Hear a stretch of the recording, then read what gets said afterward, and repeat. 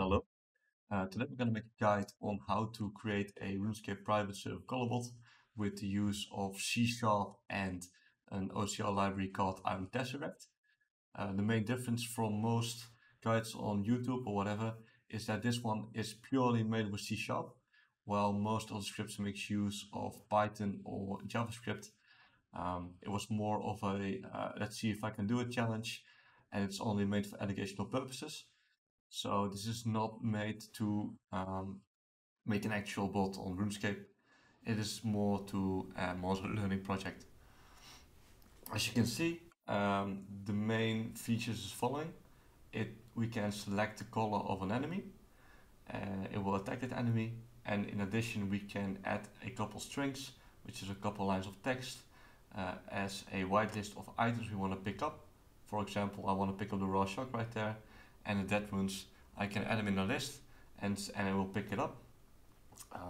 Just keep in mind this script is extremely basic, just for the case so I can easily explain what's going on and people can easily experiment it in their own spare time, because it's more interesting to play with it yourself than explain everything bit by bit. Of course, this once you got the knowledge of how to make something like this, it can be expanded into multiple bots, like making a fishing bot or a woodcutting bot or a power mining bot or whatever. Everything can be achieved once the knowledge of how this was created is acquired. As you can see, we got a main screen right here with the bot, and in addition we got a screen on the right giving status information about what the bot is currently doing. As you can see, I'm also running on my private server right now because I don't have any intentions on playing on the actual servers, because they probably have really great bot detection in comparison to what most RuneScape private servers have. So let's get started. I will explain everything bit by bit, and let's hope you learned something. And of course I will put the code in the description so you can have fun with it. You can see it's still quite a lot of code, so I'm gonna take it out step by step. This will make use of C#9, which is one of the latest versions. It's quite a bit different from the older versions, so don't feel intimidated if it looks different.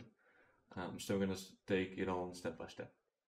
So the first step we're going to do is we got the main loop right here, which is what we're going to execute once starting the program. This will obviously run this command right here starting, and once we're starting we're going to hit the initialize function. Our initialize function is only used for setting up IronOCR, which will make use of the English language, which is what RuneScape uses most of the time, with Tesseract version 5, because higher is better obviously. And then we got the main function right here. This function will keep looping because I got a while true loop, which means it will never quit. So you got to stop it yourself. It's not a way of stopping. And the first step is getting all the window information. As you can see, we make use of the process name to find our client. As you can see, if I hover over it, it says Xeros, which also says in the left corner, top left corner. So we're going to use that. And then we're going to use the find window function, which is a Windows only function. Sorry if you're using Linux, it's not going to work. And find information about that window. If we're unable to find it, we're going to throw an exception. And if we do find it, we're going to put all the information we can find into a struct, which is basically like a class, but without functions. And we're going to put it in there. And once we got the information, we will be putting it, we'll be storing it, and we'll be calculating the dimensions of the window, which is obviously the height and the width of the screen that we'll be using. We'll be storing all this data so we can access it later. So once we found the information, we find we're going to get the bitmap of the main screen, which is going to be our client. And we're obviously going to use dimensions we previously found. And we're going to use a format of 24 BBP, which is the highest resolution we can store in our bitmap. And we're going to use 24 instead of 32 because we do not want to store the alpha, which is the transparency. There's no use for that in RuneScape. And then we're going to make a copy, and then we're going to store this data into our class. And once we got the information, we can finally start doing something. So this is the main functionality of the app currently. It's quite basic. We're gonna check if we are fighting. We're gonna check if we're currently still fighting. And at the same time, we're gonna check for drops. And if we're currently not fighting, we're gonna check for a new fight. So it's quite basic. This is where it's gonna get interesting. We're gonna take a sub image of our bitmap, which means we'll be taking an image of the top left corner, for example, as we can do right here. And we'll be using this to check if we're currently fighting. So if I'm fighting, this brightness right here, you can see the top left corner, something is gonna show up right here, which means we want to take an outline of just this box, nothing else. So basically, we're gonna take a bite of the massive screen we just took. As you can see, we got the width here, the X and the Y, and the width and the height. And we're gonna start with the Y, which is the height on 20. So did we do this because we want to skip the wall clear text, which displays on default. And we only want to get the box right here with the brightness. Because if this exists, then we'll be able to at least grab some kind of text out of it. OCR is still always a best effort library or tool, which means that you always gotta help it in order to find the best data possible. I do it here by scaling up the bitmap with a factor of 2. So we got a bit more data to work with, which is quite better for the tool. Once we got the bitmap, we'll pass it to Iron Tesseract, the OCR input, to retrieve text from the bitmap, which just means we only want to pass the cutout part by attacking the enemy from this to see if there's any text. So we're going to pass it to our Iron input, OCR input, and then we're going to get a result, and we're going to return that result, because we only want to use the function for one very thing. That's what we want to do. So we're going to check if it's not empty. So we're going to check, okay, do we have anything in that box? And if we do, then we'll see, okay, we're fighting currently. So that way we're going to give up, we're fighting or not. At the same time, we're going to have some bit more complex code right here. So we're going to check if we got the drops. We're still going to use the same bitmap, as you can see right here. And we're going to loop over the X and Y coordinates, which means we're going to go, if you follow the cursor, we're going to follow this and this pattern to check every single pixel on the screen. As you can see, it's quite intensive, which means it's really not optimized, but it's one way to certainly get any kind of data. This is not very important. So we're going to loop over the X and Y coordinates, and then we're going to loop over a list of colors which we retrieved from the client itself, which is quite easily, because for example, if let me just throw this one away real quickly. As you can see, this enemy is quite pink. So we're going to I use Shared, for example, which allows me to use Control print screen to select an outline of the enemy, which we're going to use like this. And then we're going to paste it into GIMP. And then we got the color picker tool right here, which allows us to pick the color. And then we're going to put this into an color to RGB. And it will give us a red, green, and blue color combination. We'll be using this to detect color on the screen. This is what we'll mainly be using in order to do our color detection. As you can see, I got a couple colors here. For example, I got some coins. I got like a note. For example, I got some bed runes. Of course, feel free to add some comments so you know exactly what you're dealing with. You can play with this by repeating the same process I just did and changing the item colors. So if we go back for a second, we're going to see, okay, we're going to loop over the colors with our X and Y coordinates of the bitmap and see if they are similar. I got this little function right here, which will take the absolute of a color, and we got a little tolerance. So we got a little error margin. For example, if you're not detecting anything because it might be changing a little bit, you can set the tolerance a little bit higher to allow it to detect the color a little bit better. So for example, if we found a color which is similar to the one on the current X and Y coordinates, then we're going to move the mouse to the very location. We're going to wait for a little bit, which means that, for example, if I do this and I hover on the bones, oh wait, the bones just disappeared.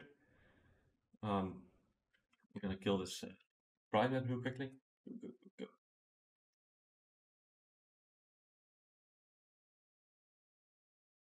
As you can see, I'm hovering over it right now. It says raw shark with a color from the node which I allow it to detect. And if it's familiar, if you want to get this color of the node right here, if we allow, we're going to move it to the location, and then we're going to sleep for a little bit because the moving itself requires a little bit of time before the screen gets updated. If you do it right away, it's not going to work. So basically, we hover our mouse over the item. Then if this Brian moves here for a second, please move. Thank you. Don't be rude to me. Thank you. So we're gonna get a new print screen, a new bitmap of the screen with the mouse hovered over the item, which will obviously show in the top left corner that it says take raw shark. So we're gonna pass that bitmap to OCR again. We're gonna take a screenshot of that text by using this. And then we're gonna try to isolate the color of the text. As you can see, for example, the dry mat is yellow, so we want to isolate that color by only accepting the yellow, and anything else we're gonna discard. I got a function which is double here, which means that we search for the text, then we're gonna make everything white, and then we're gonna make the text black. And we do this because Iron Tesseract or IronOCR likes the black text on the white background, and that's the reason why I do it. Feel free, you can print out this bitmap, and then you can see if what exactly happens step by step. So feel free to do that. And just like before, we're going to scale the bitmap with a factor of 2 to help our OCR tool a bit. And then we're going to pass it to OCR. And then we're going to read the input from the OCR again and check the text. So for example, if I hover over this, I expect to get raw shark because that's the color that we're searching for. So I made a small list here. This is a loop to check over the items we accept. For example, small coin bag, raw lobster, raw shark, dead rune, coins, and crystal key, which is obviously also in combination with the colors we want to search for. And if those two match, we're going to return true, which will say we're going to click on the following item. Then we're going to move our mouse to that position. We're going to click on the position we just hovered over. And then we're going to wait a bit.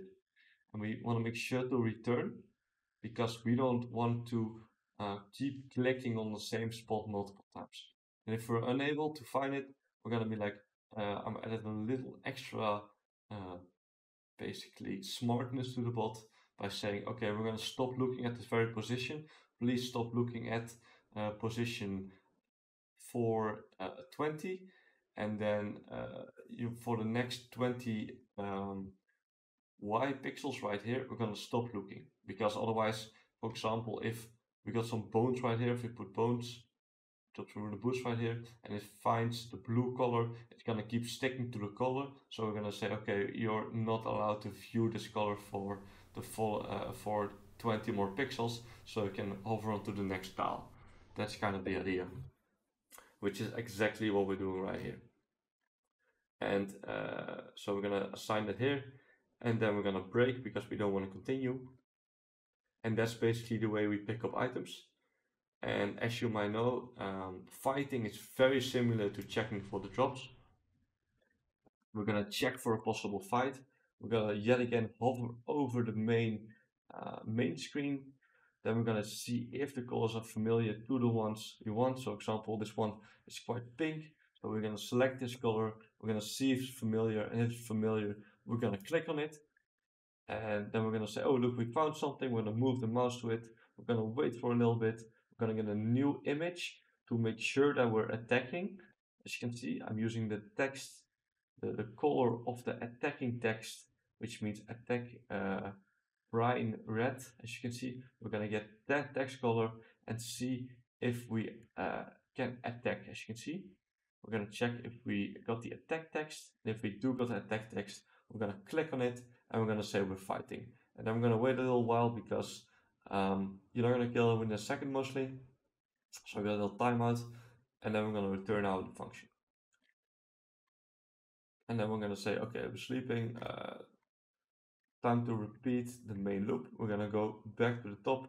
We're gonna get the win information. We're gonna make a new screenshot. We're gonna check if we're fighting. If we're fighting, we check if we're still fighting, and we're gonna check for drops. And in that way, we're gonna keep repeating over the same loop.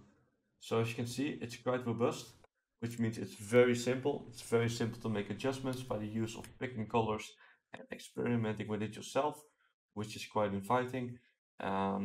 I'm gonna add some comments for you guys so you can learn from it a little bit more.